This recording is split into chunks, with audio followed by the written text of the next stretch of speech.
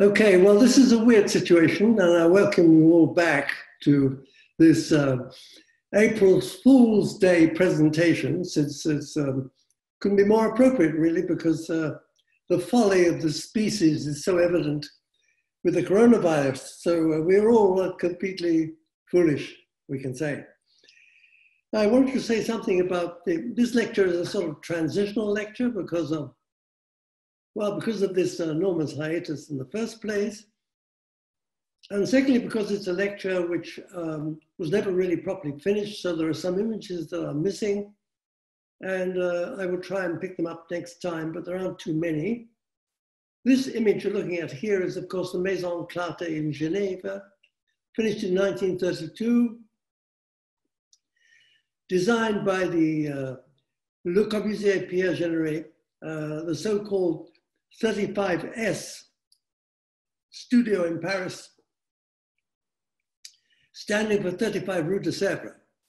And this building was made for Vanna, who was a metal manufacturer, etc. And you saw it before, you know, we went over it in some detail.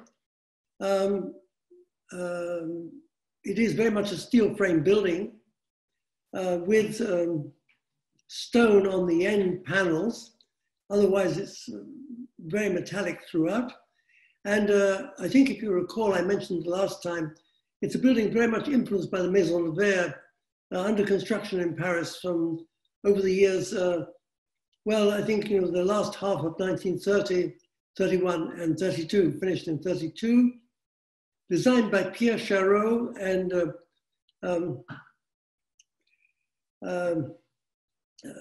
by Foot, who was the Dutch, originally the Dutch partner of Johannes Duiker, and, or Dijker rather, I think one should say. And they had worked together in the Netherlands. They graduated in 1918. Foot had come to the Paris 1925 exhibition, and there he'd met Pierre Charot. And for various reasons, some of which were personal, he decided to stay in Paris. And then from this point onwards, that is to say, through the second half of the 20s, Foot and Charot worked together. And it is argued by a number of people, including at the time by Eileen Gray, that in fact, Foot was absolutely essential to the Maison de Verre. If you look at the work of Pierre Charot, there's nothing that equals the Maison de Verre before his collaboration with Foot on the building, and there's nothing that equals the Maison de Verre afterwards by Pierre Charot either. And Gray, Eileen Gray, was of the opinion that it was this clever Dutch engineer, as she put it, that in fact made the building possible. And the building was very much a montage. And Le Corbusier was regularly going to the site, watching the building under construction through the years 1931 to its completion in 1932.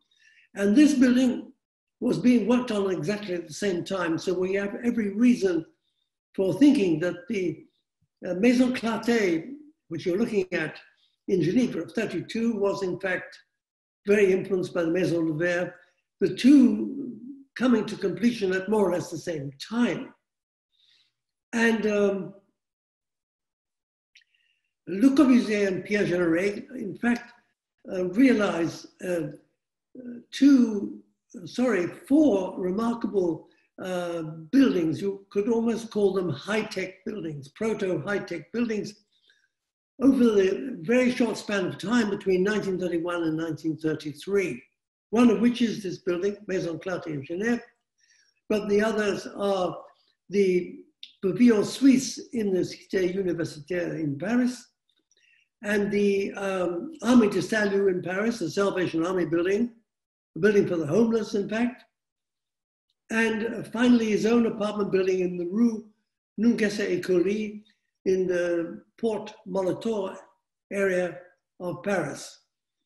They're all worked on almost simultaneously, and they're all finished. Certainly, they're all finished by 1933.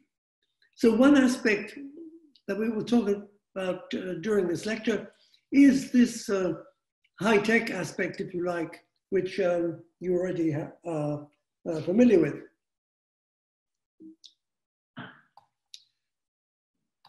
This is the Pavillon Suisse under construction. Here you can see it's a steel frame building, very much like the Maison Clarté, extremely economically framed out. But the important thing here is that the frame is standing on a concrete earthwork, or rather, what should we call it? It's really a kind of platform, a concrete platform supported by enormous concrete pilotis. And behind this four-story slab sitting on a platform is the main public room, the common room of this dormitory for Swiss students studying in the Cité Universitaire in Paris. And you'll notice that on the extreme right, just beyond the hoarding, you see this curved wall, which is actually in rubble stone construction.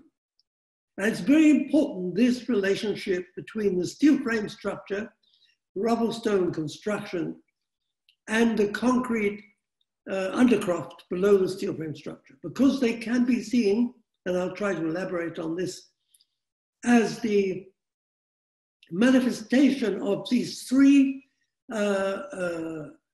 cultural strands that Le Corbusier identified in his Voyage d'Orient map published at the end of the L'Art décoratif d'aujourd'hui, of the Voyage d'Orient in 1912 that he undertook with August Klipstein, and where he covers the map with a little C, a little I, and F.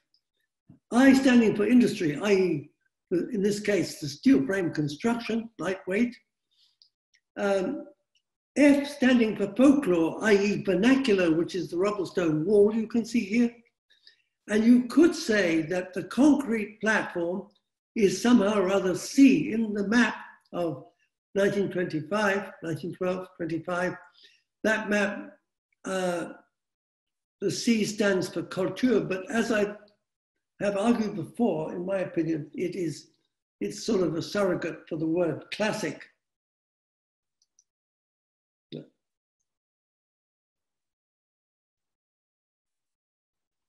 The interesting thing is that this building, the justification for the concrete platform was this very unstable site condition, which you can see here in the section, because these piles go down through a cave. That cave is in fact the result of a quarry for lime on the site.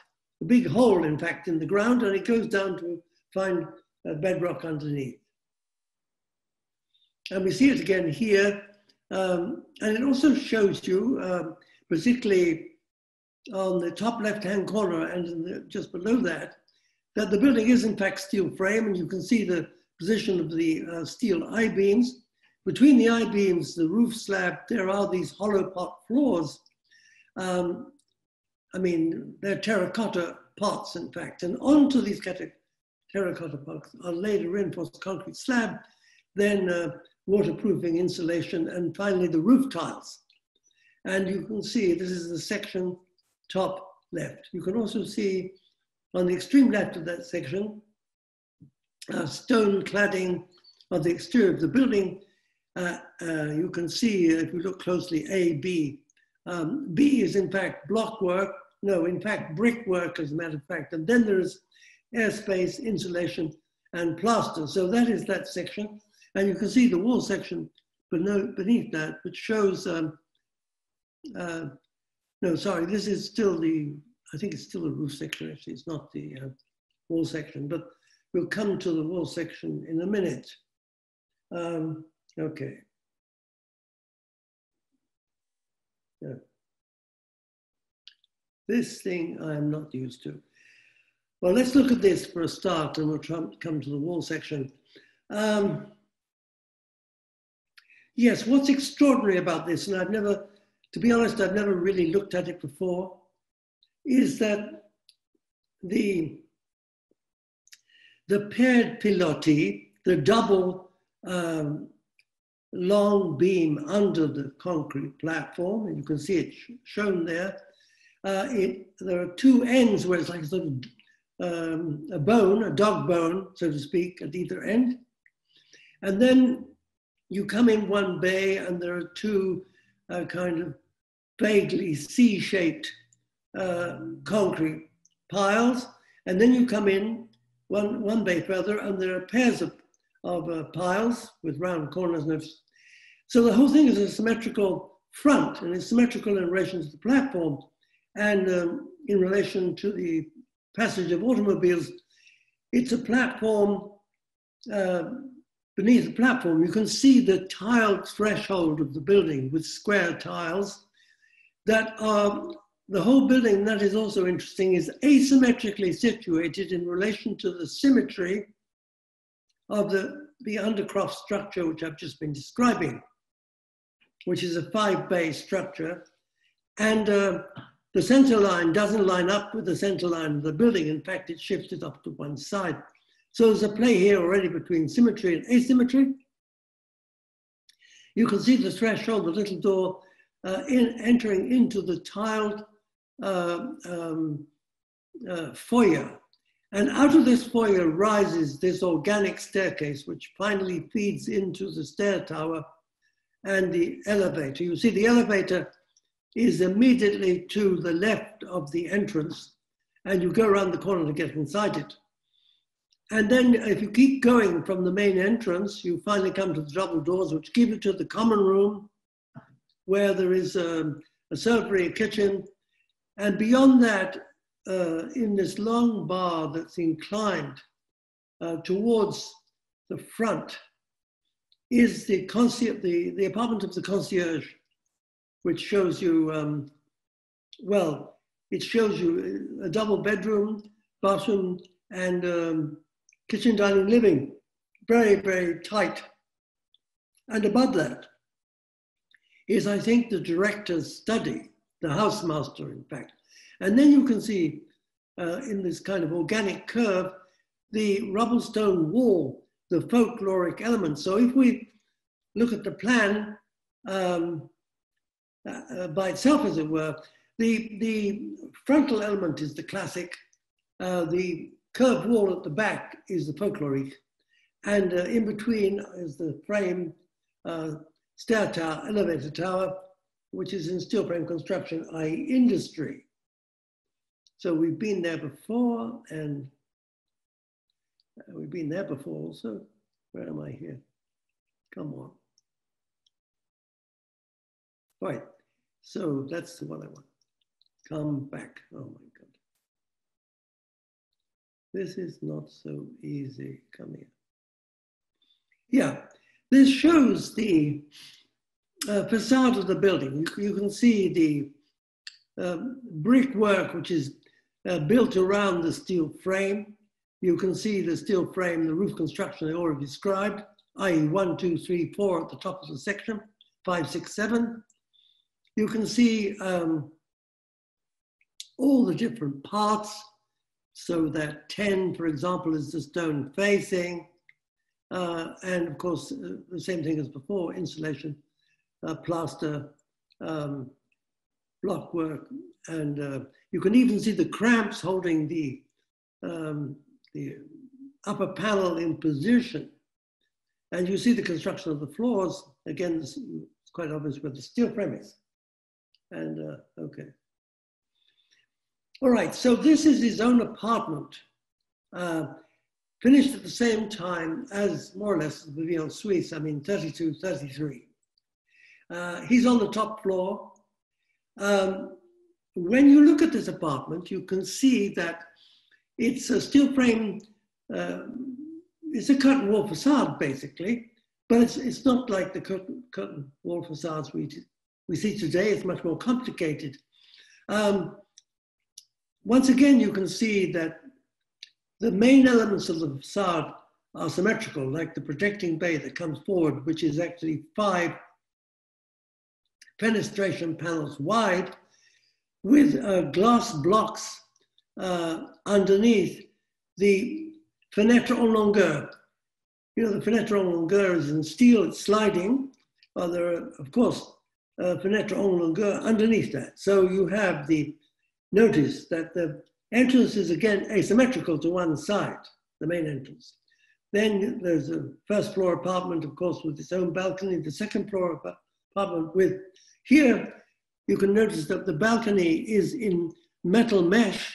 The whole thing is in metal mesh, glass blocks, plate glass, steel. And at the top of the building, you can see the view from his own apartment on the top floor. In fact, his own apartment on the top floor is also 2 stories.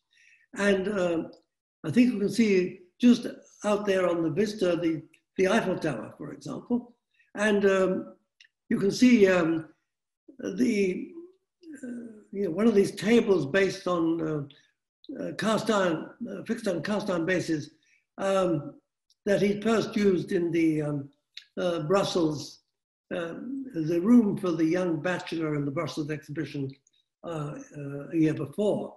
So, sorry, where are we here? Come on. I want that. Yes. So here we have the plan of his apartment. And so his apartment, I believe, is on the right. And so you see there is this central stair hall, elevator serving that stair hall. And actually at the bottom center, there is a kind of open air gallery fed by this dogleg stair that also has a spiral, half spiral at the end of it. So you can get up to the gallery on foot and then enter the square entry hall that's serving 2 apartments, one to the left, one to the right. The one to the right is his.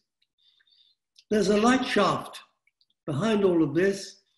If you go into his apartment, there are, you see, it seems to be that these are concertina walls that cut off the main entrance hall from the living dining, and then concertina wall again cuts off the main bedroom. It's all very small, which has a door opening onto a common toilet. You can see it there. It's quite a large space, in fact. And then there's a small sort of monk's cell study room behind that and the balcony beyond. So it's a very small apartment.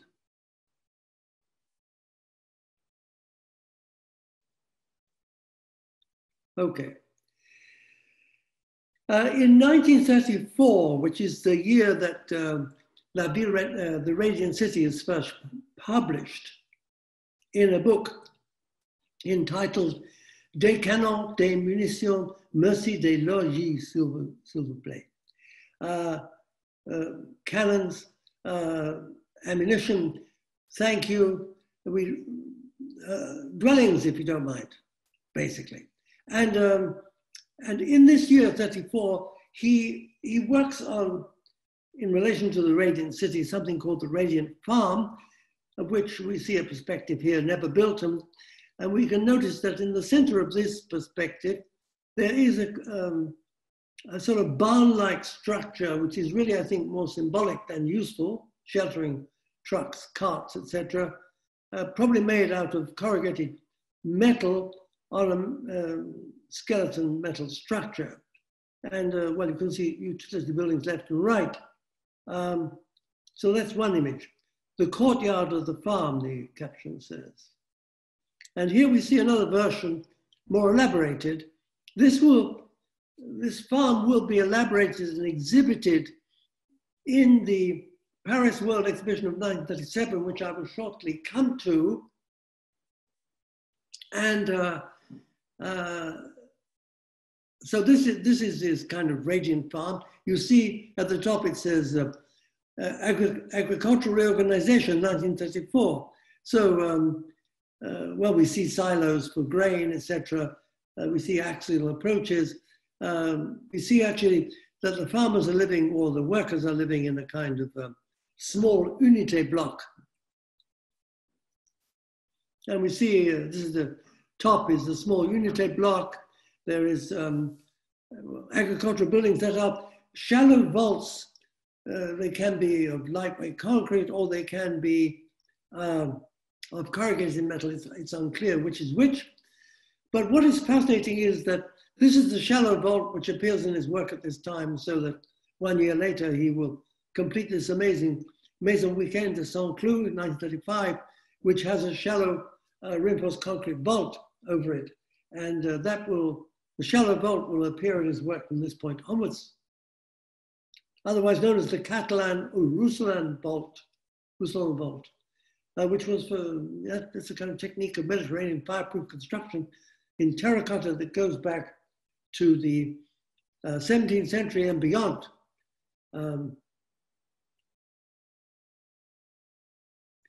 Then, in this same moment, you see, well, not quite the same moment. This is 39 to 40, MAS, Maison Montée à Sec. The idea is prefabricated dwellings, which are faced in metal, that have corrugated metal roofs, that are monopitch, but they pitch into a central gutter, we notice. And if we look carefully, bottom left-hand corner, we see a plan. There is the usual kind of pilotis, but now reduced to two tubular steel columns.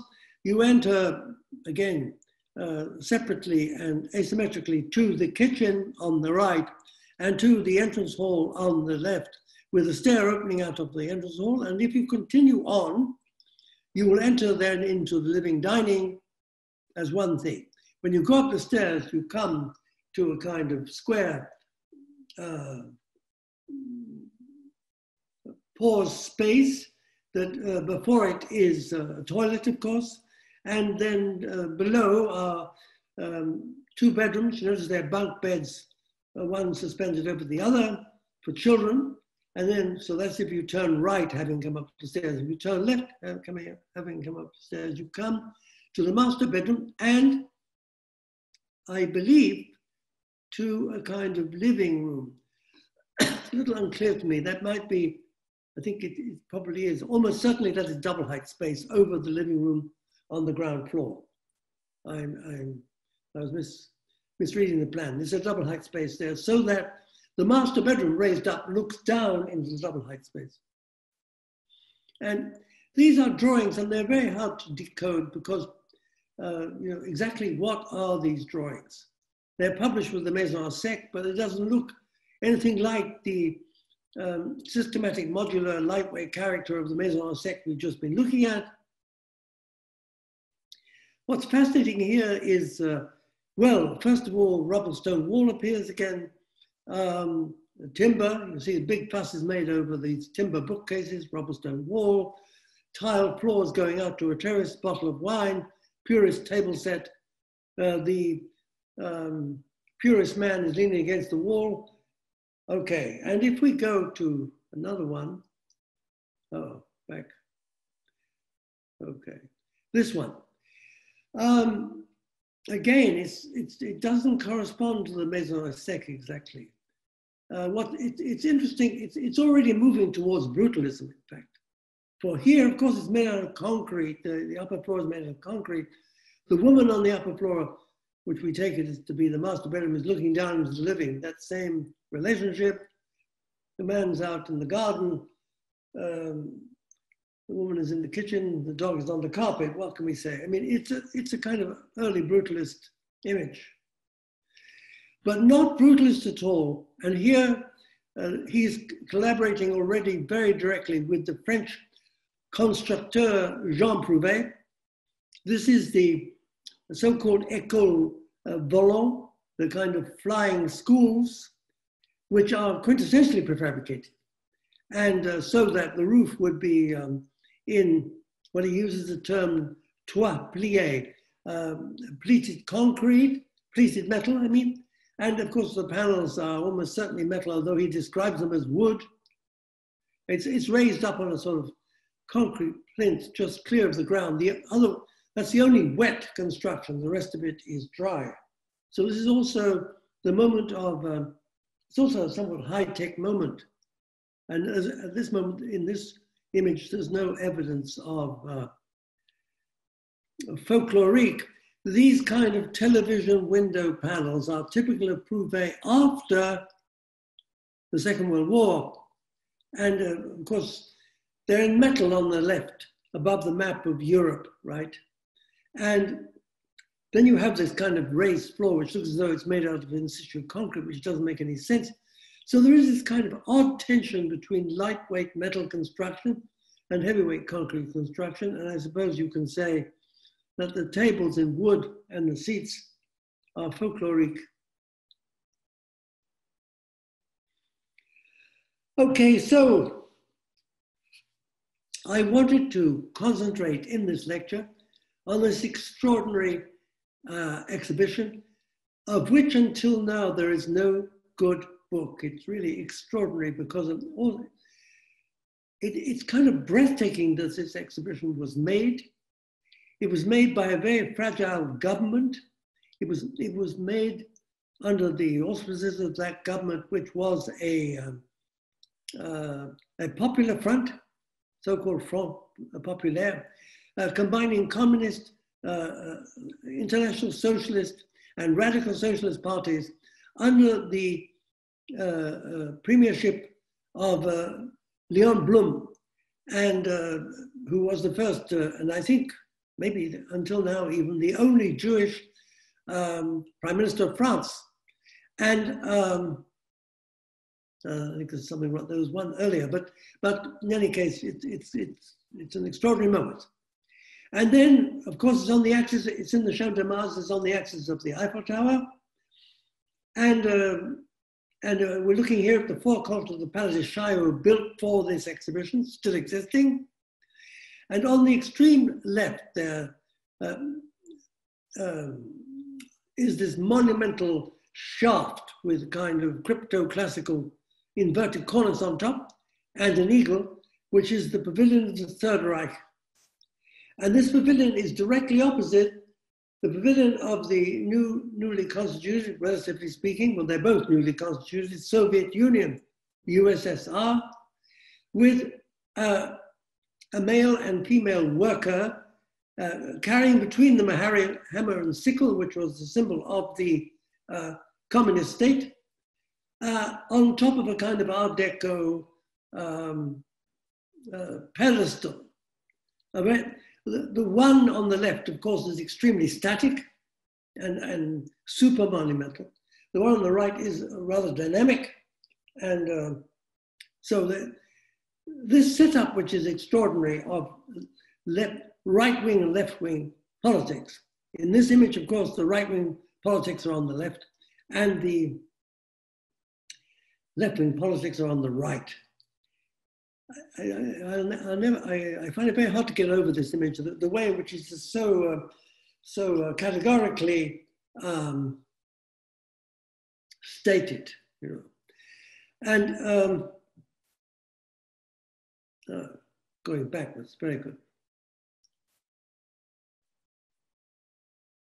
Oh, come on. Excuse me. All right. What we see here, of course, is the Soviet pavilion, and the woman and man together, the hammer and sickle, on top of this stone-faced. It looks a bit like the language of Rockefeller Center, for example, which is probably no accident. And underneath, well, this combination of heroic workers and military, the revolution. And sorry, the opposite is this. You know, this is Übermensch by definition. The pavilion is designed by Albert Speer. The Russian building is designed by Joffan, who had won the Palace of Soviets competition, finally, the last Palace of the Soviets competition in 1931. And so Albert Speer, who had been trained by Heinrich Tessenhoff, classically trained, becomes Hitler's architect. I mean, the issue here is, of course, it's all happening at once. By at once, I mean 1929, the world crash of the stock market. 1931, the beginning of the Front Populaire. 1933, the seizure of power by the National Socialist Workers' Party, notice the title, which we normally refer to as the Nazi Party, which is, of course, a right-wing totalitarian government, masquerading, by the way, given the title, National Socialist Workers' Party, as a revolutionary government. And you could say, of course, revolution from the right, as opposed to revolution from the left. Well, here we see, this is the Exposition Internationale, Paris 1937.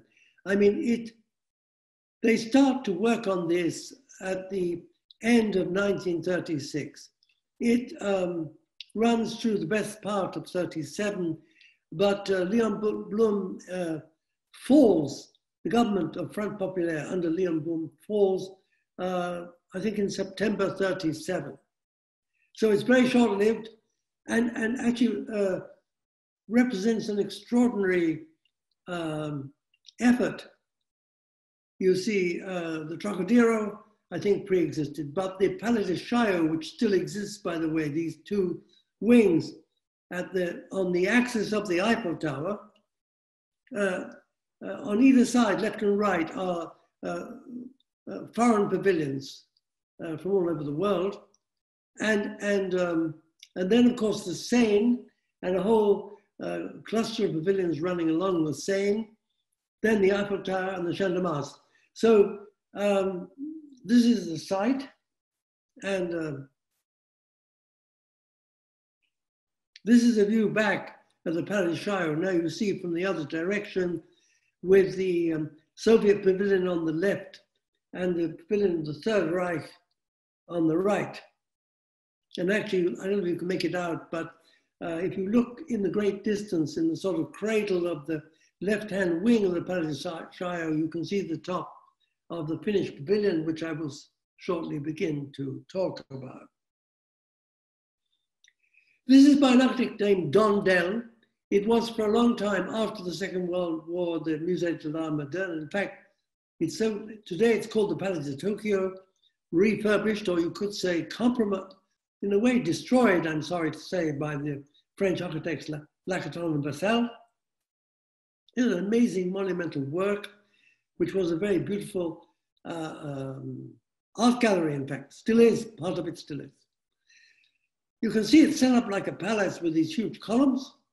The columns are very, very tall. They're not of classical proportions. They don't really end in classical capitals either, but it's quite obvious that this whole thing is entirely indebted to classicism. You see it in the image at the bottom, what it looked like floodlit at night. This is looking out on the Seine. Built by the city of Paris. In fact, it represents, of course, the museum of the city of Paris. I did not say until now, and that's what makes the Paris World Exhibition so incredibly stimulating, is that the two things are going on at the same time, basically. The Spanish Civil War starts in 1936. It's started by Spanish right-wing military forces that had been stationed in Morocco, in Spanish Morocco, who enter up into the south of Spain. The reason for this is that the Spanish Popular Front had gone to power literally in 1936, and the reaction, they were elected. There was a democratic election that put the Spanish Popular Front, which was like the French Popular Front, the combination of communist, socialist, radical socialist forces, anarchists also. And so they went to power in 1936, in May 36. And I suppose work started on the World Exhibition of 37 soon after that, maybe 2 months afterwards. And this famous painting by Picasso, the title is Guernica, for many years was in the Museum of Modern Art, has now been returned to Spain, shows the little village in Spain called Guernica, which was dive bombed a civilian population dive bombed by Nazi pilots, Junker dive bombers. And this is a monumental painting, of course, representing the horror story of this, this bombing of Guernica. And so this work is a key work that was first exhibited in the Spanish pavilion built for the Paris 1937 World Exhibition. And there was another very distinguished artwork in that pavilion by Alexander Calder called Mercury, a kind of fountain of mercury as it happens. And so these two works were in Jose Luis Sert's Spanish pavilion. That was Sert having left Catalonia. It's important here to bring in the issue of Catalonia, because the Republican government of Spain, elected into power in May, was very much centered on Catalonia. And Catalonia, in any case, still is, in my opinion, perhaps the most progressive region of Spain. And this tension between Madrid, in the very center of Spain, and Barcelona on the coast, the effective central city of Catalonia, this tension has gone on since the last quarter of the 19th century, when Catalan was prohibited by Madrid, etc. This struggle between Catalonian independence and Spain, well, it's still a topic right now. And the Spanish Civil War is very connected to all of this. So the reaction, i.e. the right-wing military reaction against the Republican government, comes from the south. And Generalissimo Franco is a leading military commander who goes to power through the Civil War. And the Civil War lasts basically for almost 3 years. It's finally concluded in April 1939, when Franco finally seizes Barcelona, and the Republican government is over. And of course, many Spanish refugees flee overnight out of Spain to Mexico and also into France. Very interesting story about all this is that despite the fact that the UK and the USA and France acknowledged the validity of the Republican government, they would not intervene in the Spanish Civil War. So this is, non sequitur number one. With the result that after Franco's victory in April 39, in September 39, the beginning of the Second World War. So that, in a way, the Spanish Civil War is a prologue for the Second World War.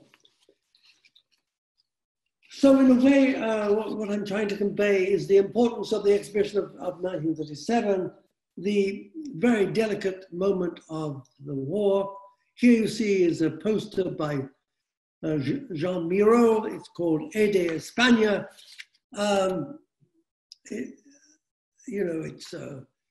think it must be a pamphlet, actually. It has a price, £1. Help Spain. And yes, well, that's what did and did not happen. In fact, of course, 10,000 at least volunteers from the UK, USA, France, and Italy came to Spain as an international brigade to fight on the Republican side. And the governments wouldn't intervene, but ordinary people intervened. The famous American Lincoln Brigade is from that moment.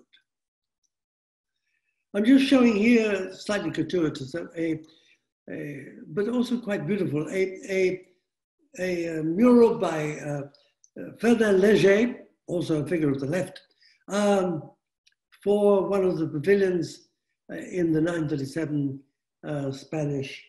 1937 Paris World Exhibition. Okay, going backwards again.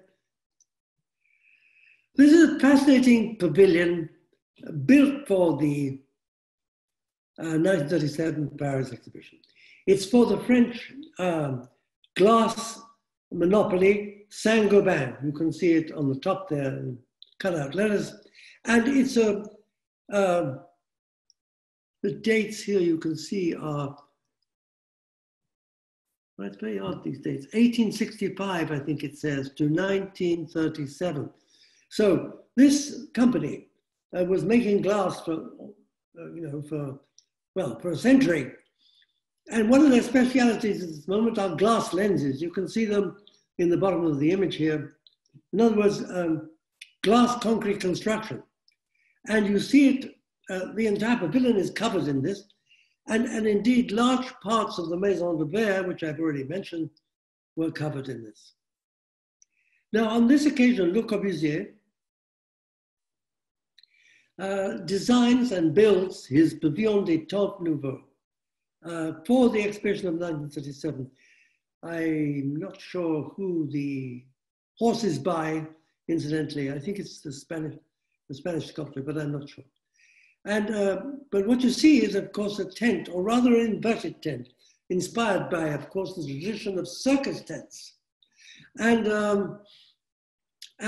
held in place by lightweight lattice steel girders, and by guy ropes that hold the lattice steel girders with the canvas roof and sides in position. And so it's really an inverted tent.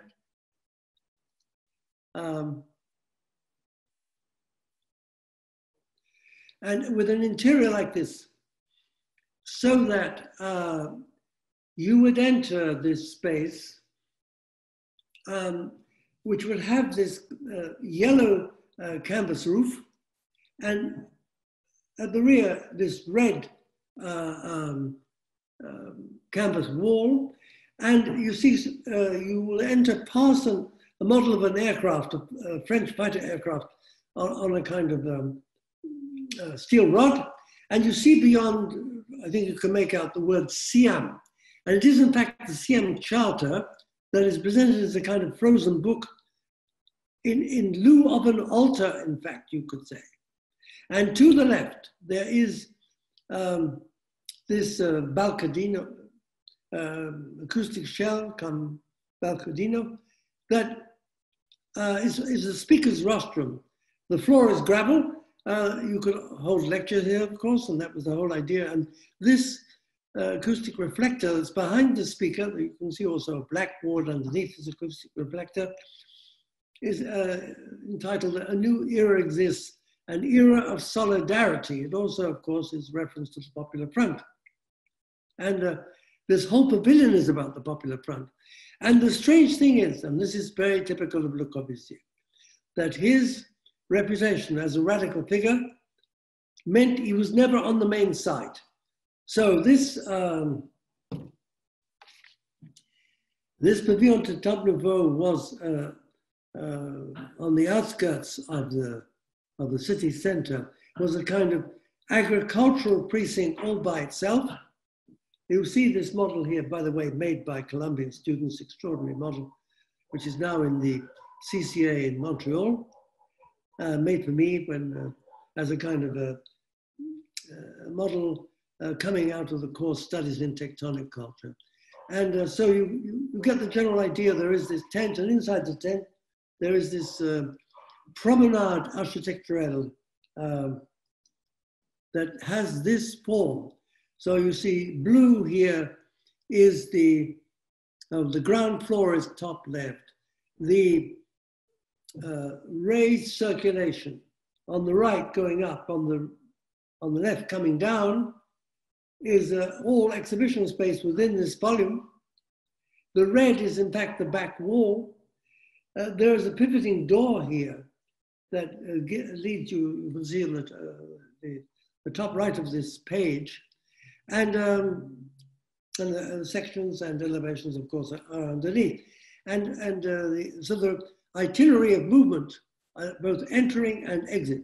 So the term is Le Corbusier's promenade architecturale, which is also an exhibition sequence, didactic exhibition sequence. Come here. Oh my God. All right.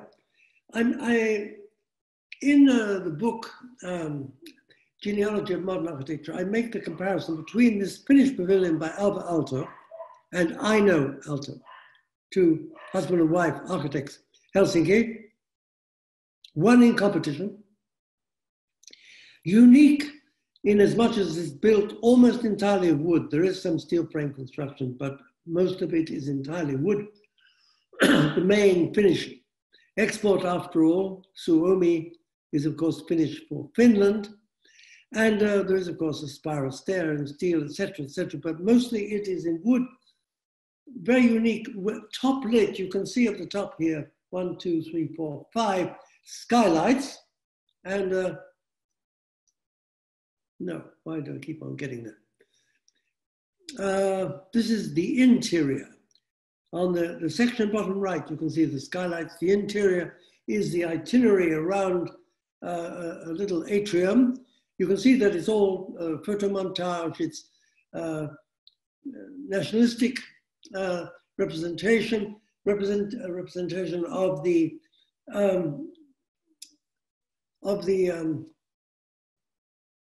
Finnish timber industry, pulp industry, newspaper pulp, and also furniture made by Artek to Albert Aalto's designs. All of this stuff is shown for the first time in this 1937 pavilion. And yes, you see, what's fascinating here is that top left, you can see in red the steel frame structure, which is partly suppressed. And you know, as it were, this steel frame structure cradles the main space, which is showing primarily finished textiles. And in the rest of the site plan, you can see the steps going up. There's a piece of the one wing of the Palais de Chaillot. And then there is the extraordinary kind of experiments with columns like this bottom right here. You know, a cylindrical timber column is stiffened by timber blades, or the detail above that shows the cladding of the main mass of the pavilion. As opposed to Le Corbusier's high-tech cable suspension. I mean, I think this is the first fully wire cable construction in the world, actually. Well, there was a Russian wire cable construction soon after the turn of the century by an engineer called Shukov. And, but this is the next one. And you can see that what is shown in red on the left is the skeleton structure of the exhibition structure inside. And in red are the guy lines and the main restraining girders. And here you see what you've seen already. You see also the color scheme of the outside of the pavilion. So you're entering under a red portico into a white segment with left and right blue panels. So in fact, of course, it's the French tricolor treatment. And when you enter under the red, again, the socialist red, you are confronted with the socialist red immediately in front of you. And okay, so I don't think what you can see in this image is, particularly in the top image, top right, you see the beginning of the slogan, "A new era exists, the era of solidarity." Okay, and well, I'm getting out of hand here. Okay, this is also 1937. It's there was a famous communist leader in France called Paul Vaillant-Couturier, and this is Le Corbusier's monumental set piece to his memory. And well, it's not so easy to analyze what is this all about. One can see, of course, the scale of humans in relation to this monument. We assume that this bar, which is triangular in plan, coming forward, carried on a single column, is inscribed with, with his life story and various dedications and so on and so on. And then above we have this woman who is really a kind of, it's really French, it's the image of French nationalists, it's an image of the French Revolution, in fact. And above this, for the first time, this open hand, which we will also see when Le Corbusier goes to India after the Declaration of Independence by Nehru in 1947, Jawaharlal Nehru. The British leave. India is partitioned into Pakistan and India. Pakistan primarily Islamic, and India Hindu. And Nehru commissions first somebody named Albert Meyer and someone named Nowicki, a young Polish architect named Nowicki, and to be followed by Albert Meyer, who was a kind of professional, an American garden city planner, as a matter of fact. And Nowicki, the plan that Nowicki makes for Chandigarh, because it's a commission to design the new capital of the Punjab, is a plan that, in many respects, that Le Corbusier will follow.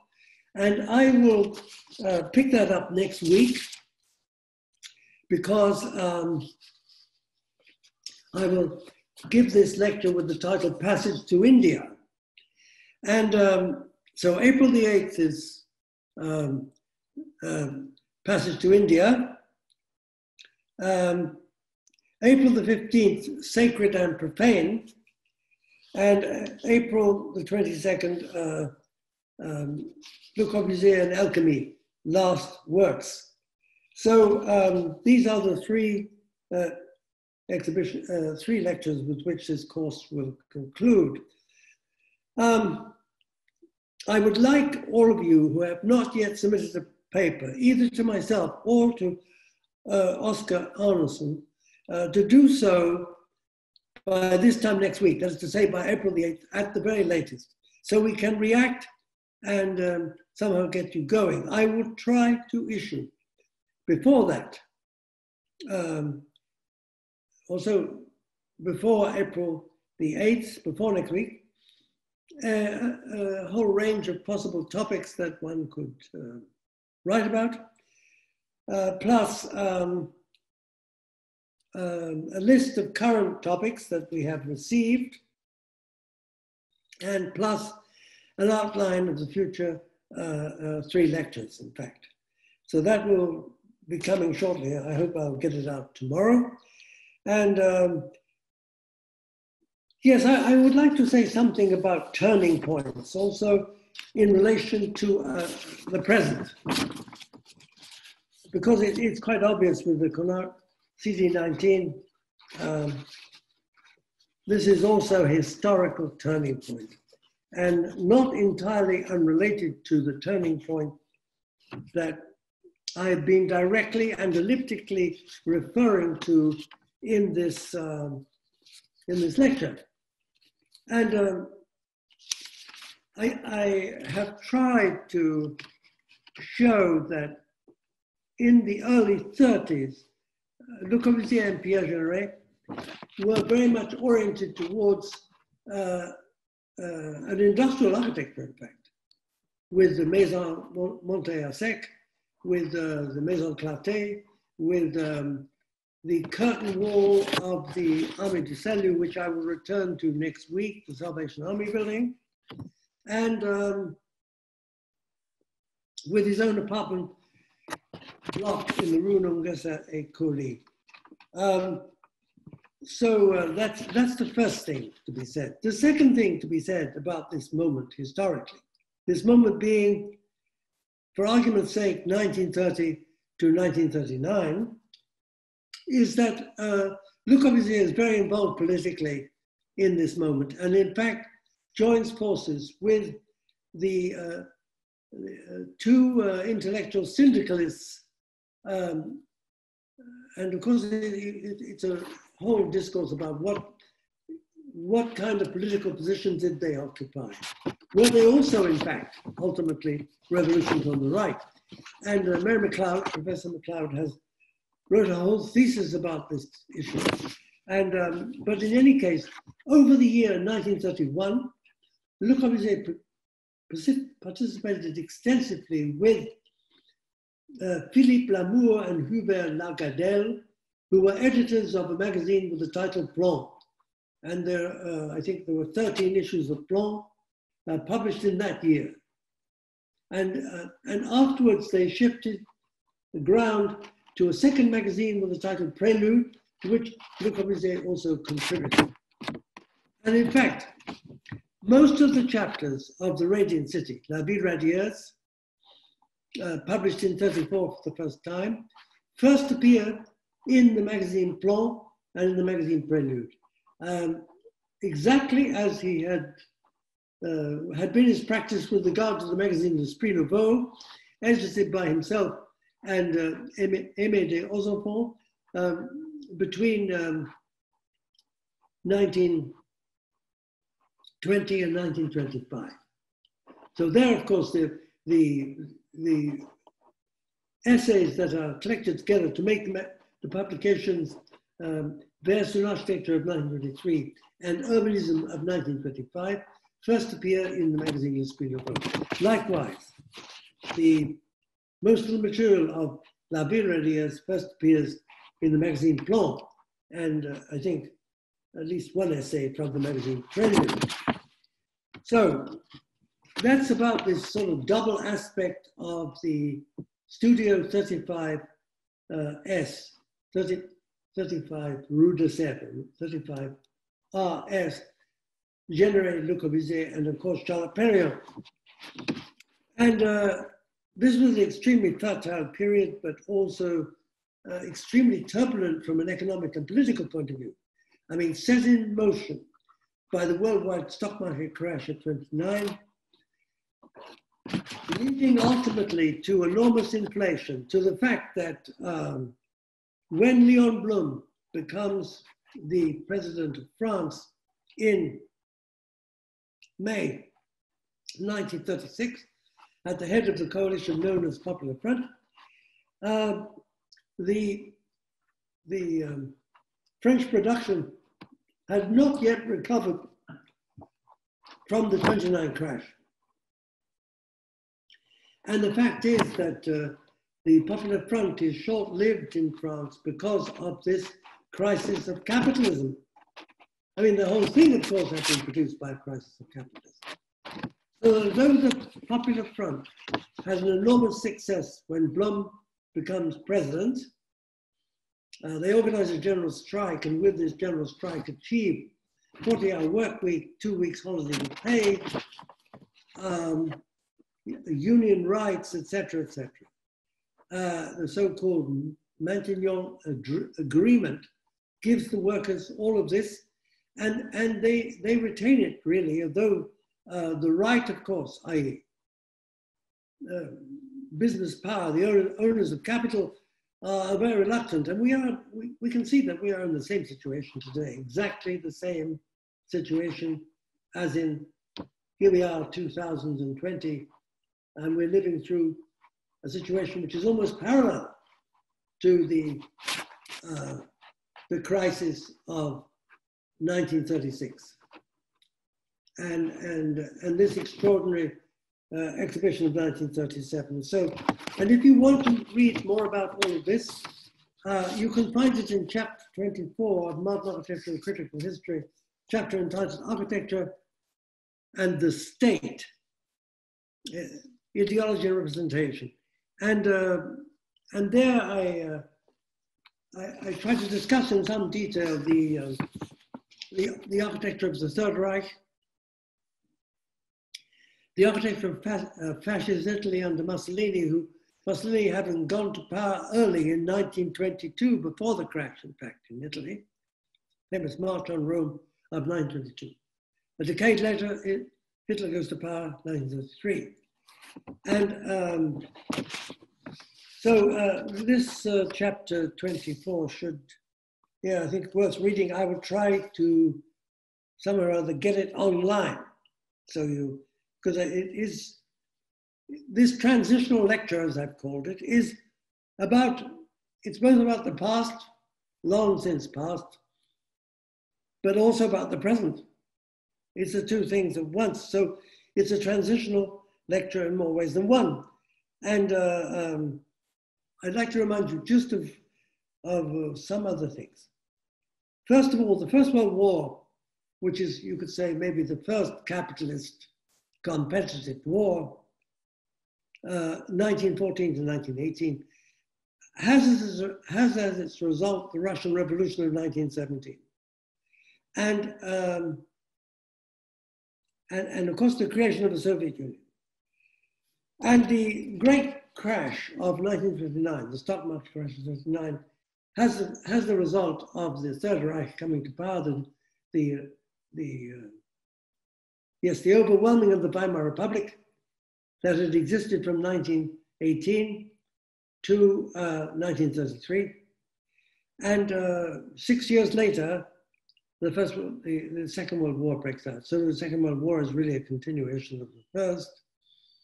And moreover, the Spanish Civil War is a kind of peace in between, you know, the Civil War of 36 to 39, which I've already discussed. So, and it's interesting, you know, Franco goes to power in 39, and he remains as the central, powerful, totalitarian figure in Spain until 1975, until his death in 75. And the new Spain coming out of that had many of the kind of echoes of the initial divide was already present in the new Spain under the King of Spain. Okay, so that's all for this week. Thank you for listening. I will return next week with a lecture on the new habitat. Okay, thank you.